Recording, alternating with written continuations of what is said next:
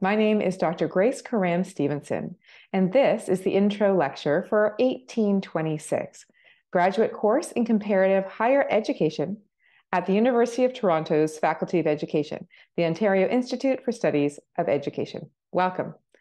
I love this course.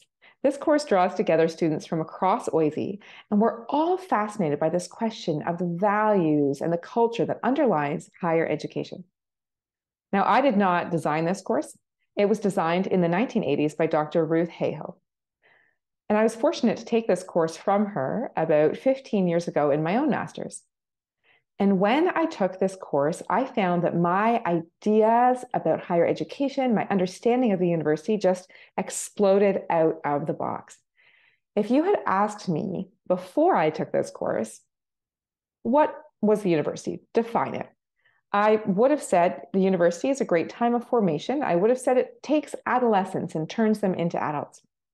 I might have said that students can learn skills that help them to contribute to society. And I would have said that the subjects are anything from English to politics to biology, maybe engineering.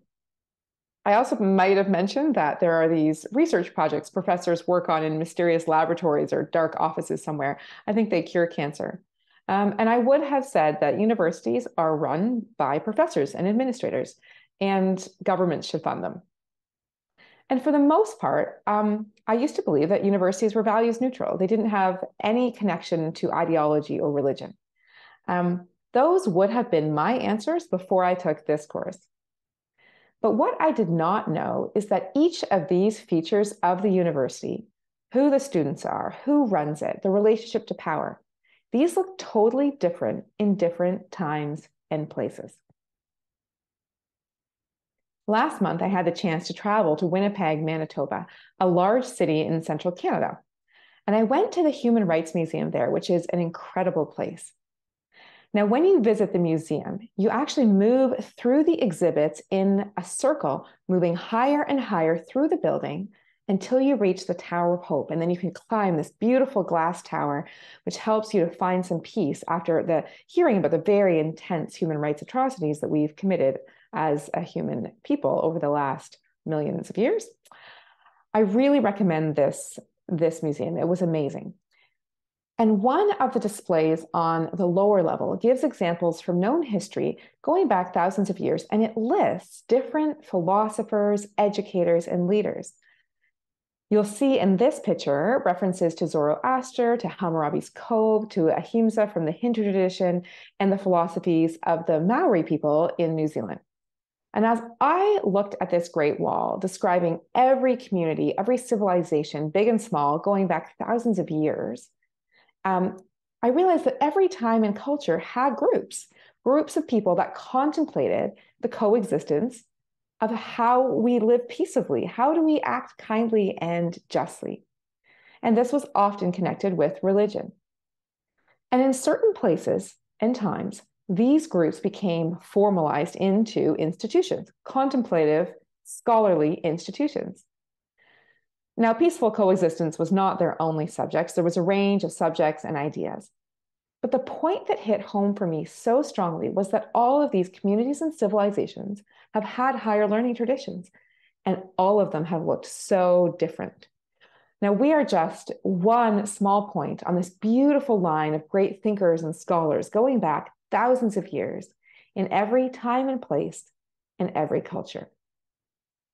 So if we hopped in our time machine and we went back to 725 BC, and we went to China, to one of the great shuyuans of classical learning.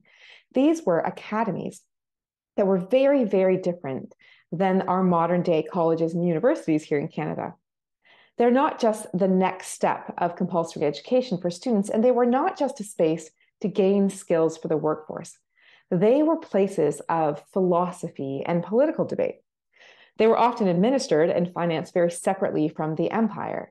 And they were built away from major cities. So they had this monastic feel. This idea of separation and contemplation. If we flew over to the Middle East and set our time machine for 1200 CE, we would then find the great Arabic universities of the Middle East, as well as the madrasas of Islam. And these acted as gateways between the East and the West, They had great traditions in preserving knowledge, knowledge from India, knowledge from Europe. They took thousands of manuscripts from ancient Greece and elsewhere, and they preserved them in huge libraries. The Islamic universities had very unique subjects: history, music, politics, ethics, metaphysics, medicine, astronomy, chemistry. There was no psychology, no law. They were very different than the medieval universities that emerged later in Europe. So our last trip in our time machine might be to medieval Europe. Maybe we pick 1600 CE. Another distinct model of the university, the Oxfords and Cambridges of the world. And I've posted a video for next week on the founding of these institutions. And in Canada, of course, we have our roots in this university, this medieval European university, which through colonialism spread around the world. And almost all of this higher learning before the 1850s was really linked to religion, to these monastic, these monks who devoted their life to contemplating divine or spiritual things. They were often the producers and the caretakers of great knowledge. So when we study higher education now, we too often just look at modern traditions. Yet we can ask key research questions, guiding analytic questions. We can ask them of all of these eras of the past as well. And there are so many great questions we can ask. What's the societal or personal purpose of higher education? Who is running it? Who's funding it? Who are the students? We know that women have been excluded at different times and places. What were the reasons? Why were they let back in? What are the subjects that are studied, and why did those come to be important? What types of research, if any, do these institutions produce? What's the relationship to power or religious organizations? And what are the philosophic traditions that really provide the foundation for these types of institutions? What's been imposed on different institutions because of colonialism? And I would argue we have to ask the parallel important question to that. What has been retained? What deep cultural roots, cultural values have persisted despite the Western colonial influence? So in this course, we're learning about the forms of higher education in different cultures around the world. And we will learn that researching higher education in certain ways can highlight or overlook certain aspects. Now, in this course, I highlight the main divide that we see in the literature between comparative higher education and comparative education. Now, it's a small difference, but it will really inform your research.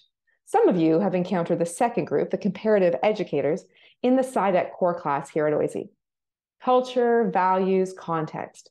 These are very embedded in the research that comparative education scholars do.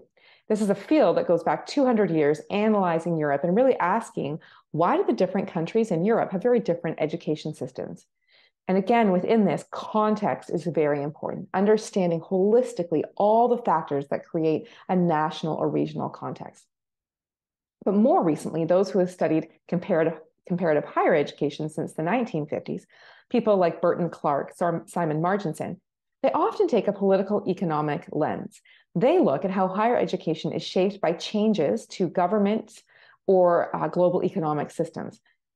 And if you listen to the next video, Dr. Heiho's origin story of how the course was founded, she begins to explain that after the Cold War, the fall of the Berlin Wall in 1989, the frameworks that they were using to analyze education, capitalist, communist, developed, developing, these seemed hollow.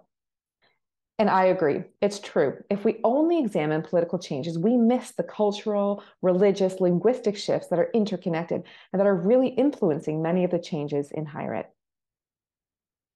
So this week, we are starting the course by asking you to read the article by Shakina Rajendramani. Shakina is a professor in CTL here at OISE, and she and I collaborated to write this article called The Barrier Between. This is actually using data from my fieldwork collection in Malaysia and Dubai. And in one hand, it's a very classic example of comparative study. I took two countries and I compared them. But the analysis is anything but typical. Where many comparative education scholars will look in depth at political or economic structures, I wanted to know about ethnic and linguistic divides. I mentioned earlier that if we look at the role of women in higher ed, there are many times when women are not included in the academy. Well, in present-day Malaysia and the UAE, with very diverse populations and rigid categories of belonging, It's ethnicity, linguistic, religious, citizenship divides that decide who is excluded. The colonial powers that shaped higher education set things up in such a way that divisions in ethnicity were really highlighted, and current modern higher education systems now have adapted and built on those divides to structure who is allowed into certain institutions.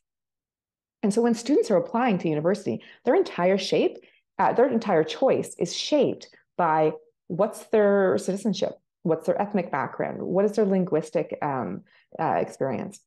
So it's not surprising then that when students get into the classrooms and they're working in groups, these ethnic divides begin to shape the group work and interactions they have in the classroom. The teachers are not doing this formally, but these divides that surface in the classroom are reflecting broader cultural distinctions that are happening outside in the society around them. The students that we looked at were attending branch campuses. So the curriculum expectations for the sample program were actually being set by British and Australian universities with very little awareness of the rich cultural context in which they were operating. And I should clarify that I'm not doing my analysis without consideration of political economic systems. There are definitely political structures that need to be considered, particularly the historic origins of the systems in which these campuses exist. For example, how the British colonial educators set up the education system and the current political policies.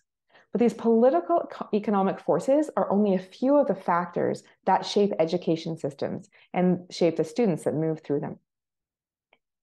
So read this paper, bring your questions to class. What factors does this raise in your own mind about how culture shapes the way that we do education?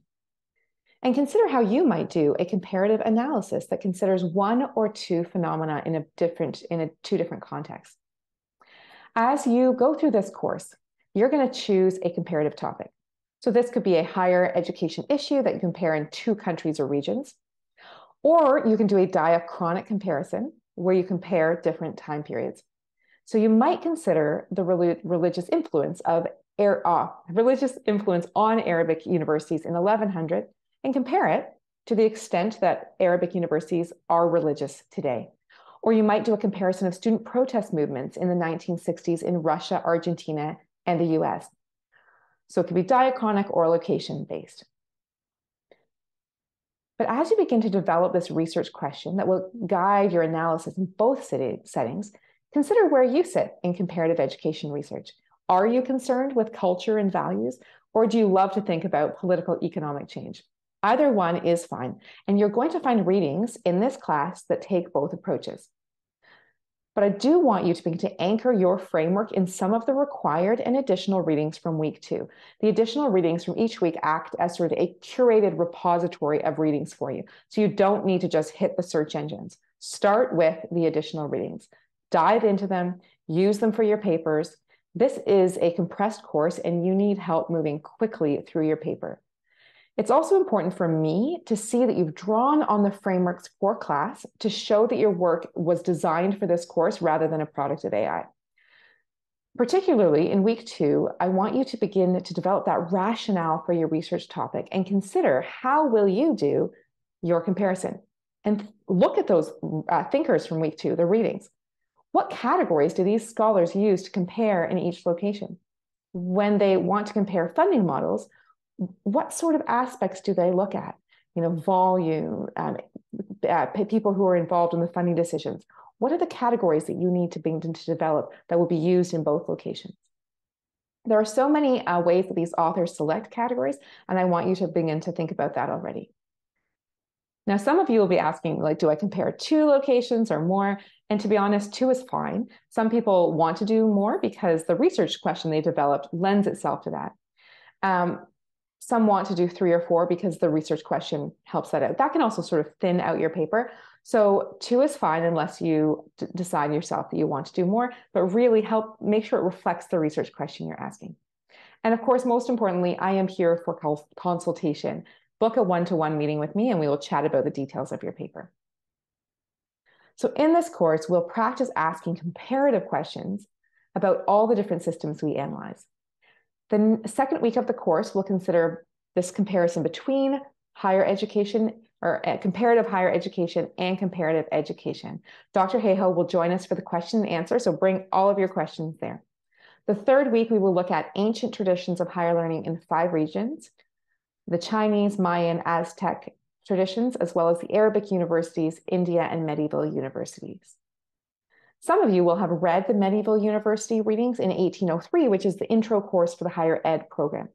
If so, please consider choosing a different reading to dive into for your learning activities. If you have not read anything on the medieval university, though, please make sure you do catch up on that. The 4th and 5th week are looking at modern systems, how the European university was adapted and implemented around the world. And the final week will be choose your own adventure. Choose a topic of your choice. You'll be put into thematic groups, and each group will prepare a video presentation that will act as the lecture for that theme. And you will choose 2 of those, not the ones you did a video on, for the content of your learning activity. So from here, I would love you to watch the Origins video with Dr. Hayhoe to understand the founding of this course and what changed with the fall of the Berlin Wall in September 11th. Then I would like you to go through all of the small activities that are in the introduction module. I particularly need you to fill out the intro form before the first class so I can organize you into groups. The pre-activities before the first class will take about an hour and a half of your time. And because I'm not running a second section on Thursday, this is considered part of your coursework, your seat hours for this. Thanks so much, and I can't wait to see you in class. Bye.